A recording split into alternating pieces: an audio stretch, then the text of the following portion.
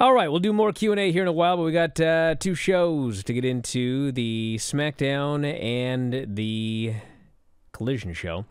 So SmackDown opened up. The first thing they do is clips of Rock's return on Raw, and then Roman shows up, and Kayla says, "What'd you think of that appearance?" And Roman looks at her, he laughs, and he walks away. Sounds to me like this match is on.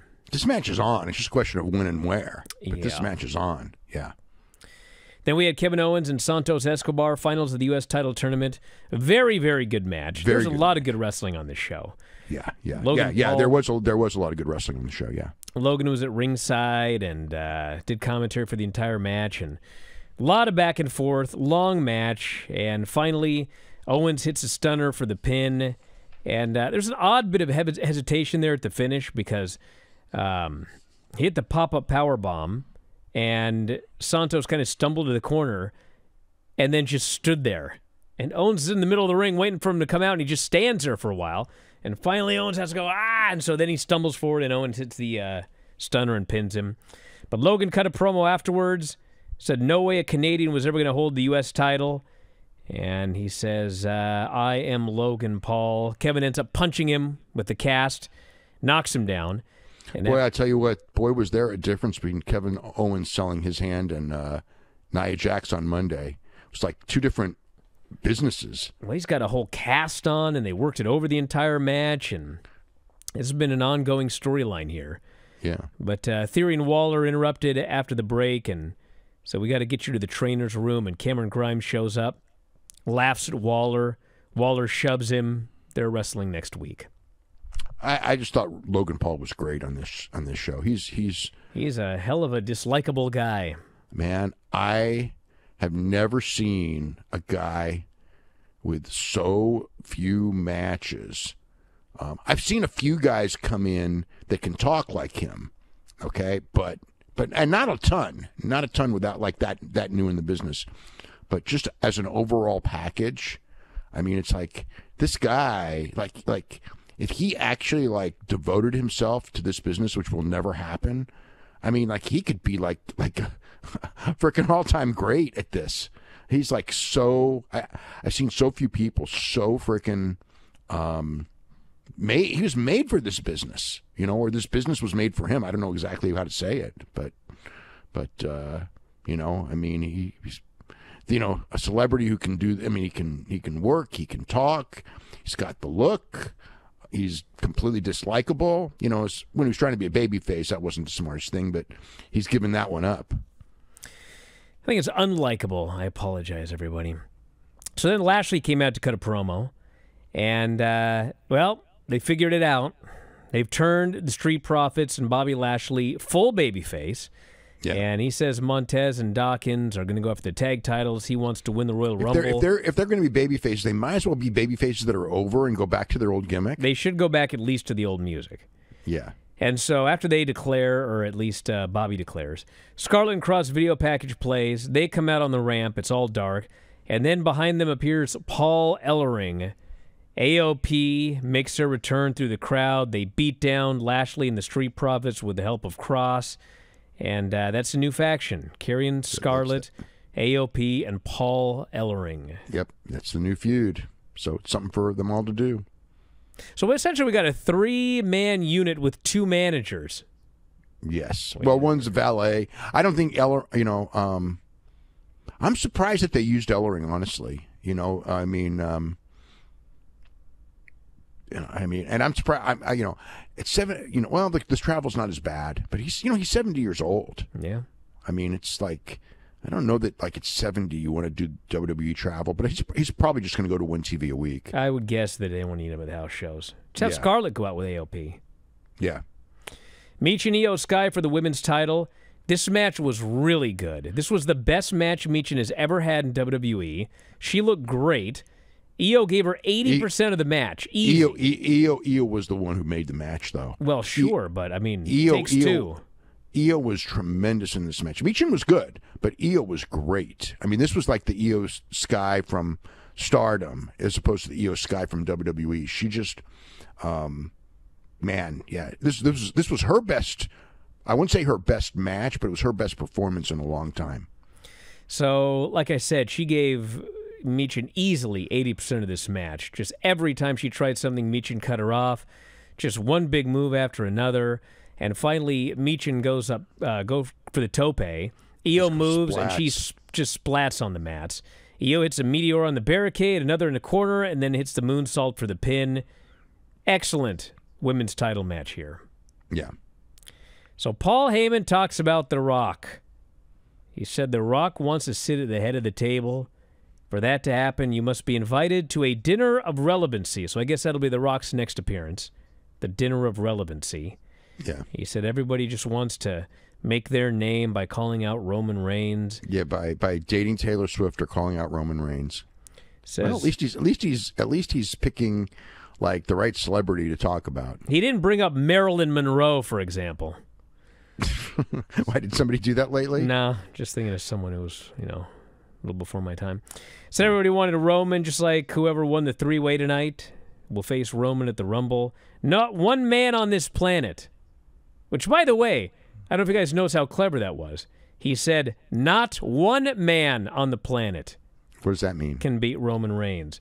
Well, it will not be one man at the Rumble. It will be three. Oh, yeah. I thought you meant that it would be a woman? No, they'll bring in a Martian. Could be that too, but or someone from the moon. Not one man was very clever based on what they were doing later. Yeah. Damage Control did a promo backstage. Bayley's all happy, and then Bianca shows up and says she's entering the Rumble. She's going to win. She's going to take the title back from Io. Well, the thing is that they made this thing that Bayley said that Io's never going to lose the women's title, and that Asuka and Kyrie are going to win the tag team titles, and she's going to win the Rumble and then beat what's her name, Rhea Ripley, and win that women's title. And then Bianca came in and just goes, no, I mean, that other stuff may happen, but I'm winning the Rumble, and I'm going to beat Io and end her title reign. So that was the setup there. So Io says, we can't let this happen. Bayley, you need to take care of Bianca. So that's on next week. We had Pretty Deadly versus Butch and a mystery partner who ended up being the debuting Tyler Bate. And Tyler got the win. They did a double Tiger Driver for the pin, which they need a new finisher immediately. Tyler Driver. It was a double Tyler Driver. They each did it together, which did not look very impressive. And Tyler looked good. I mean, everybody looked good. I think he looked great. Tyler Bate is he's a freaking fantastic wrestler. Well, he is. He looks better when he actually has a long match. This was like they didn't have a lot of time, didn't have great crowd heat. He really looked. He did like all of his cool British stuff and the airplane spin stuff, and I was just thinking like he's been in the system for 7 years, and he's finally good enough to be in the main roster. Even though he was good enough about 7 years ago. 7 years ago when I saw him, it's like, man, this guy needs to be on the main roster like tomorrow. But it is a different main roster. Like then I would have also said he will fail miserably on the main roster. Now I wouldn't say that because, it's a very much more open-minded idea as far as who can be a star. I don't know that he will be a big star, but it's not like there's no chance of it, whereas 7 years ago, he'd been brought to the main roster and he'd be, Chad Gable, you know what I mean? Shorty Bate. Then they'd had a much better name for him 7 years ago. Nick Aldis with Ashanti the Adonis. Ashanti says, I don't know what my place is. I feel lost. I don't want pity. I'm hungry. I'm ready. So Aldis says, I might have a couple ideas for you. So the main event was LA Knight, AJ, and Randy to determine a #1 contender. This was another one. Very good match. Very good three-way match. Very good match until the finish. Yeah, LA got busted open. And you know what was so amazing about him getting busted open? He's bleeding, and, Vince's WWE, they'd have stopped the match or got him outside and taped him up and everything. Yeah. Not here. He gets busted open, and AJ goes over. He starts pounding on the cut, and he's bleeding all over now. Yeah. And so he's bleeding, and then Orton hits the RKO out of midair on AJ when he goes for the forearm. LA pulls the ref out of the ring, and so the ref is down. And LA's bleeding all over. He crawls to the middle of the ring, and then Roman's music hits. And so they hit the ring.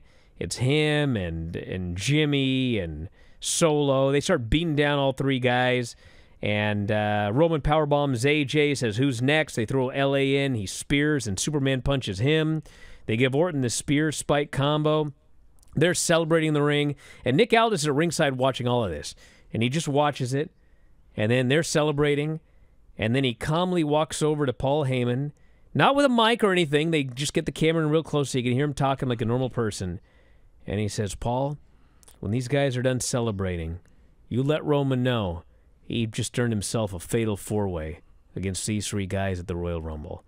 And he walks off, and that's the end of the show. And that's the end of the show. So what they want here is, no one believes anyone's beaten Roman Reigns. And they're not going to believe this either. But I think the idea is, well, it's a fatal four-way. Maybe somebody will pin somebody else or whatever. So they're trying to find something. Well, so the actual deal here is that the original idea was Roman and Randy Orton for the Rumble. And essentially there were parties involved who did not want to beat Randy Orton this early, obviously, and just felt that there's money to be made with Randy Orton and Roman in a program at some point, but it's too soon to do it. But LA Knight just got beat, and AJ isn't strong enough. I think AJ was the guy that they probably would have wanted because, Roman can beat him, and but well, he is going to beat him. Yeah, I mean, I presume AJ's the one that's going to lose. Maybe not. He could be LA. But the basic gist was that AJ gives them someone they can beat. LA gives them someone they can beat.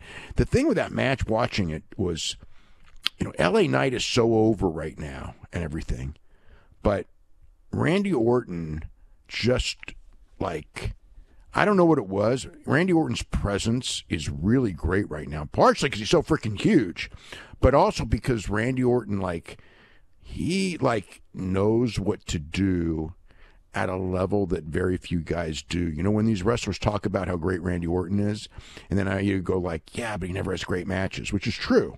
He doesn't. But Randy Orton has incredible presence, and what he does tremendously well. And I mean, I just thought watching this that AJ was really good in this match, and LA Knight was fine. But Randy Orton still felt, just watching it, like he's even, so much of a bigger star than the other two. Hey, if you love this clip, have I got a deal for you? WrestlingObserver.com. Do you have a commute? Do you work out at the gym? Do you like listening to audio on your headphones or your earbuds or whatever the kids use today? Well, WrestlingObserver.com will give you all the audio you'll ever need in your life. Over 15,000 audio shows. Every audio show that we have ever done, dating back to 2005, is available for subscribers at WrestlingObserver.com. Every time a new show comes out, you can podcast it directly to your phone. If you have a commute, as noted, if you go to the gym, if you like to lift weights and listen to Granny review soap operas, well, WrestlingObserver.com gets you full access to all of these shows and all of these archives. You can go back and listen to TNA reviews from 2010. You can go back and listen to reviews of every WWE pay-per-view, every big story that's ever happened in wrestling. You can get access to that at WrestlingObserver.com. Plus, full access to the Wrestling Observer newsletter every week. 40,000 words of news and information in pro wrestling. Why get all your scoops off Reddit, which aren't even accurate most of the time? Go right to the source, the Wrestling Observer newsletter. You also get Observer archives dating back to 1990. So check it out today. Thousands of issues of the Wrestling Observer newsletter. Tens of thousands of hours of audio. All for $12.99 per month, or as low as $9.99 if you sign up for a year. You'll never run out of audio if you subscribe to WrestlingObserver.com. So head up there, check it out today, and I'll talk to you again after a while.